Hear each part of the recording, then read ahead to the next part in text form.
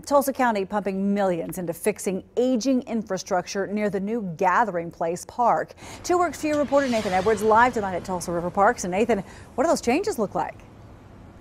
Well, Karen, most of the construction will be at Zink Lake on the Arkansas River, but right now our access is limited due to the Gathering Place construction. Now today, Tulsa County gave Vision 2025 funds to improve the shoreline along the lake.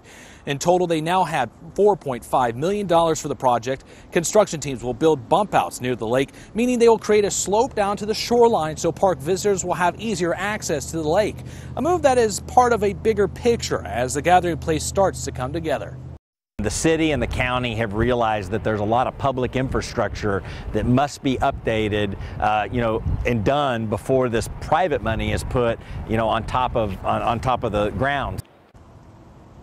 Jeff Stava, who is heading the project, says it's essential to get these county and city-owned areas in sync with the new park. Now, no date has been set for this new construction. Reporting live in Midtown Tulsa tonight, Nathan Edwards, 2 News Works for You.